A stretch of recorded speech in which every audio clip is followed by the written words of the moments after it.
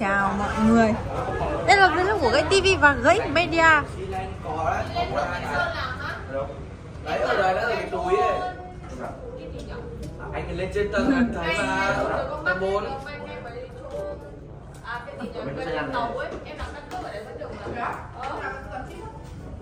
Hôm nay thì chúng tôi sẽ quay cả Đại học Du Ký, cả hai anh em các bạn ạ.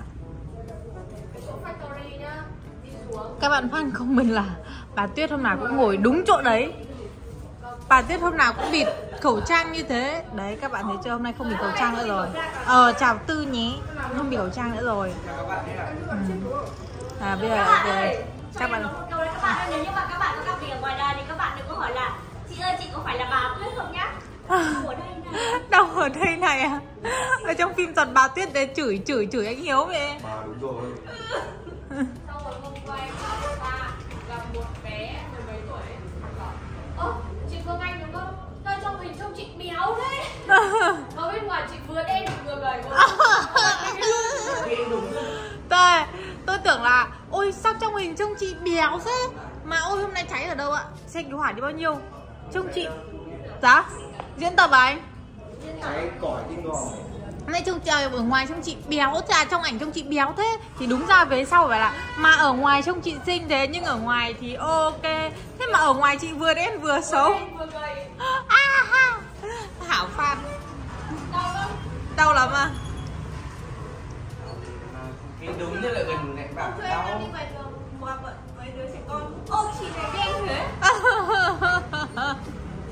Các bạn ơi, 8 đến 10 tiếng ở ngoài đường trời nắng thì làm sao mà trắng được, ăn Dương. Bây giờ mới biết là Dương. Hôm nay Dương đóng phim kênh nào ấy Dương? Hôm nay phải thật là chó vào. Hôm nay Dương sẽ đi nhòm gái tắm các bạn ạ. Hôm nay em có ít cảnh thì tí nữa em sẽ theo chân Dương để quay vlog. Theo hôm nay Dương sẽ làm gì? Đúng, chính xác. Dương sẽ làm gì khi mà quay cùng team? Ơi. Thế tao có kịch bản rồi tao mới hỏi chứ. Không nghĩ đến sao thế. Không nghĩ những điều chị Yến nói nó lại có thể là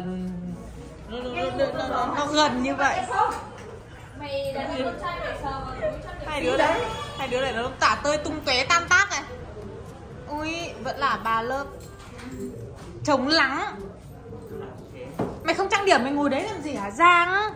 Sờ vào túi trang điểm của em. Hả? Thế mày sờ để làm gì? Lại hỏi chó đâu đúng không? Bún chó đâu đúng không? Thế nào mà Tôi ngồi cạnh em là thèm bún chó quá. mày làm như nó làm chó không bằng ở đâu mà. Mày làm như nó con chó bằng mà mày cứ ngồi cạnh nó mày bảo thèm bún chó quá. Giang ơi, mày đã tăng 9 cân rồi mày vẫn ăn nữa, mày vẫn cố ăn để mày tăng lên 19 cân là Giang. Không à. Tin tầm đấy thì ví dụ như ở trên phòng kỹ thuật xuống dưới này thì đi khoảng độ mất 20 giây. Chứ còn nếu mà tầm 19 cân nữa thì đi chỉ có mất lăn chỉ mất 5 giây thôi. Mình không di chuyển chiều dọc. Mình không di chuyển bằng chiều dọc nữa mà mình đi kiểu chiều ngang ấy. Thế nhưng mà béo lên tí thì nó cũng phúc hậu. Đây này, đấy. Ví dụ như cái con người mà tăng 8 cân đang ngồi đây là không biết bây giờ lên được cân nào nữa chưa? Lên được cân nào nữa chưa em? Em cứ tối em đã nhìn ăn rồi. Thế mà em vẫn cứ tăng. Ui. Ôi, chưa có 40 cân thôi á? Mày suy dinh dưỡng ở đâu mà 40 cân? Vãi, thế thôi cứ để 48 cân đi. Con gái này phải tầm 45 đến 48 cân mới đẹp. Còn như tao thì là béo quá 58 cân. Nhưng mà người chị toàn cơ, người em toàn mỡ. Thì cứ cơ hay mỡ thì mình cứ tính số cân thôi. Cứ phải ngồi đây để chiếu tướng nhau, để nhìn tí để lấy không khí đi làm mà Giang. Hôm qua mơ cái đầu vũ nha. Cái gì mũi? Hôm qua mơ cái đầu vũ nha, mơ gì nhỉ? Nhớ lắm. Mơ ngọc. Mơ ngọc là để làm ô xin nhà em.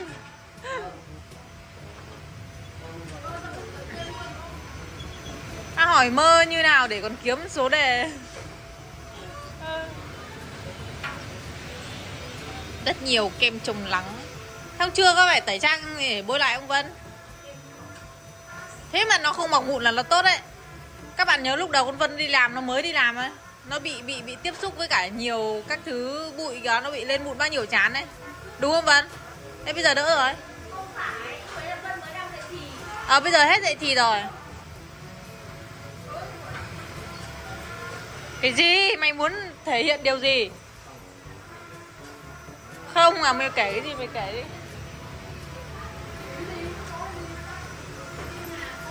À, lại đi làm muộn rồi. 10 mấy? Chết rồi.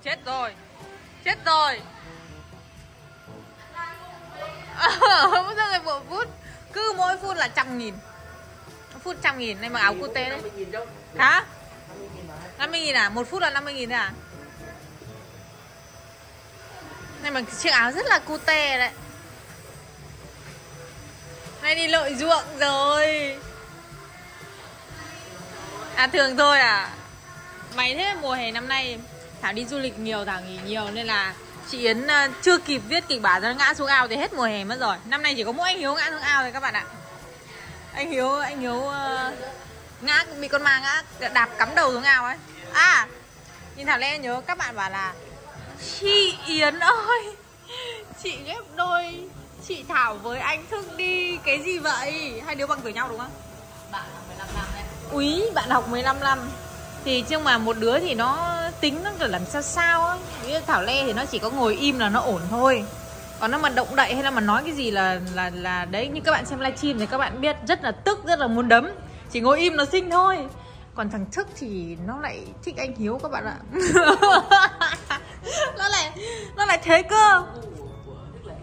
Gu của Thức là Hiếu cơ. Thế bây giờ các bạn bảo tôi đẩy thuyền thì tôi đẩy kiểu gì? Đẩy bây giờ Thảo giỏi, Thảo cướp Thức từ anh Hiếu thì Thảo cướp. Chúng ta không thể đánh thức một người, chúng ta không bao giờ có thể đánh thức một người đang giả vờ ngủ đúng không? Người ta đã thích anh Hiếu rồi, chỉ có mà bằng rời. Bắt đầu trang điểm đấy. Không thấy Thiên ăn kẻ Elil hay là chút mi bao giờ nhỉ? Ngày trước có thấy chút mi. Không chút mi à? Có lúc nhìn thì nó rất là xinh nhá. À đúng rồi, hôm qua làm cái kiểu tóc như chị này xinh. Cái phim nào á? Mày xinh tí mày, thì các bạn công nhận Thiên An xinh không? Thế nhưng mà hả? Không, hôm đấy không xinh, hôm đấy nhìn như con điên ạ. Hôm đấy mặc cái áo xanh này xấu vậy. Áo xanh này xấu lắm ăn ạ. Cái đấy thì nghèo rồi. Thế nhưng mà đóng vai Du Ký này là đóng vai xinh là phải xinh. Nó phải xinh vào, nhìn nó phải hiền dịu, xong rồi nhìn nó như một nàng thơ này, nó mặc thì còn điên đấy. Đâu? Không, nàng thơ đấy không cần phải hở. Cái vai không cần phải hở. Hôm qua chị xem cái tập phim là thằng Hiếu nó tưởng tượng sau này cuộc sống với em nó sẽ như nào, anh nhớ tập đấy không? Cái tập đấy em làm tóc thế xinh. Cái tập làm tóc như này xinh. Hên xui. Năm ngoái nó để tóc kiểu gì nhỉ? Năm ngoái nó để mái các bạn ạ. Xong nó để kiểu gì mà nó cứ xinh nhỉ? Năm nay nó xấu quá. Thề đó, anh người yêu của Thiên An nhá, anh xem nào dùng như phá này. Trông cười. Không biết anh gửi đến anh người yêu của Thiên An nhá. Chị thuê lớp tập bao nhiêu là em đến tang. Dùng người yêu như phá, anh xem lại khoảng 1 năm trước ở trên Gãy Media nhá. Gãy Media cũng xinh, Gãy Media xem là nó như nào mà bây giờ là như thế. Thoát nhá. Cái gì? Thoát gì? Thoát lội ruộng. Thoát lội ruộng. Thoát nhá. Hôm qua tôi vừa bảo là phải lội ruộng, thì hôm nay Thiên An thoát lội ruộng, hôm nay Media đi lội ruộng. Sướng. Hôm qua đâu? Là mọi hôm phải chia tiêu ăn vẫn bên hai anh em mà hôm nay ở đâu rồi nhỉ? Hôm qua tao vừa dọa nó là đỉa ruộng to lắm, to bằng ngón tay cái Ý. Thế xong nó đã sắp ngất rồi, mày thế này nó thoát. Cái kịch bản anh Hiếu chỉ đạo là mấy đứa kia thôi. Tại vì còn cho con này sang bên kia, bên Du Ký. Hello. Sao hả Giang? Thích quay nào, quay kịch bản dài đấy. nhiều nội. Nhiều nội á? Riêng nhà Quỳnh là 2 cảnh rồi, nhà Hiếu 1 cảnh rồi. Có 7 cảnh thì 4 cảnh ngoại. Ôi nhưng mà những cảnh kia dài vút, cảnh nấu dài vút. Cái mỗi cảnh nấu dài mà tầm đấy kia bình thường. Ai à, tự tin thế được em. Nếu còn review không tính à? Review thì cũng ở nội nốt thì tính là làm gì? Thế nhưng mà phải quay cho nó xong, cho nó sớm chứ. Thì xong thì tất nhiên là phải xong rồi, nhưng mà ý là cũng chắc chắn là xong được phim cũng không phải nào. Thế được rồi, thế tốt em. Có 4 cảnh ngoại mà. Tốt em. Thảo cầm gì tay Thảo? Ăn dưỡng da. Đi Hàn Quốc về có nhiều đồ dưỡng da.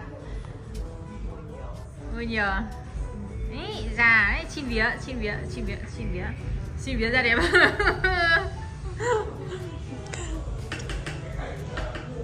Có những người có tất cả như Thảo Lè hả? À không ai cho ai tất, không có ai có tất cả mọi thứ. Đúng rồi, khi chúng ta rất xinh đẹp thì chúng ta sẽ không có não. Tôi chửi nó mà tôi xoắn nó mà nó vẫn cười các bạn ạ. Không biết xoắn là gì à? Thế nhưng mà Thảo có thích xinh, nếu mà được lựa chọn nhá, giữa một việc mà xinh đẹp nhưng không có não và thông minh vãi chưởng nhưng xấu như chó. Nhưng chọn xinh đẹp nhưng không có não, thế Thảo nào? Tao biết rồi, mày rất xinh mà.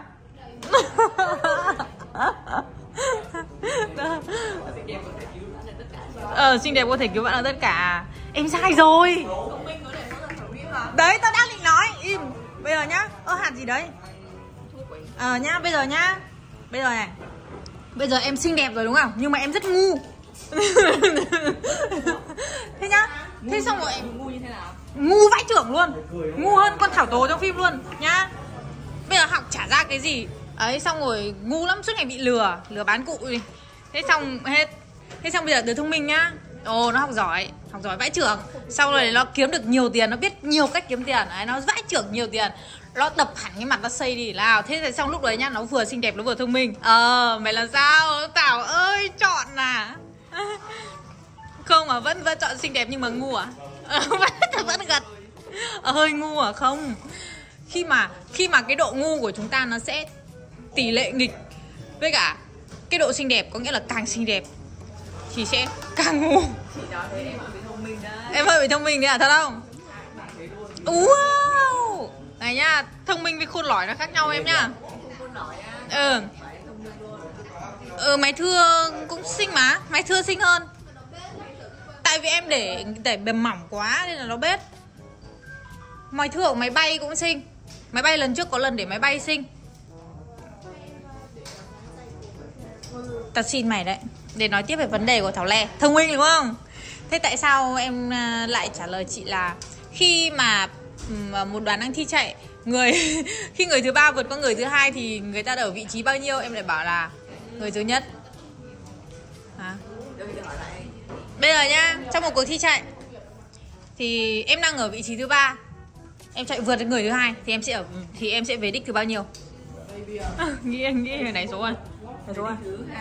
Đấy, cái câu trả lời này trả lời rồi nên là nó biết rồi các bạn ạ. Trả lời nó còn IQ thấp đến mức mà nó không nhớ là ngày xưa tôi đã hỏi nó câu hỏi đầu tiên lúc mà tôi đăng lên cho các bạn xem mặt Thảo Tố ấy. Cái đấy bây giờ phải 1 triệu view rồi. Ở trên page cũ của mày á. Các bạn có nhớ rằng Thảo Tố có một series trả lời rất ngu không? Trả lời câu nào cũng sai câu đấy. Thì đấy gọi là không. Cái đấy không phải là câu đố, cũng không phải là mẹo hiểu không? Nó là cái sự gọi là tư duy. Bây giờ nói chung là nếu mà bây giờ mà tôi mà kiếm được mấy câu hỏi tôi hỏi Thảo Tố thì Thảo Tố vẫn trả lời sai thôi. Chị kiếm đi à? Được.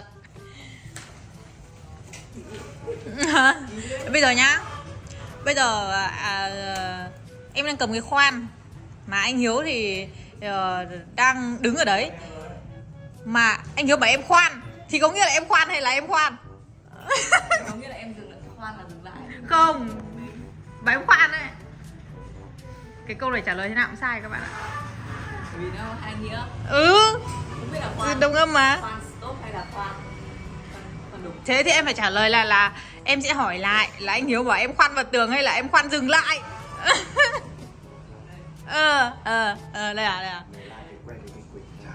Ôi trời ơi thế à. Tình cười hiền cười à. Có những cái vị trí mà ngồi cười là người ta không thể làm gì được ạ.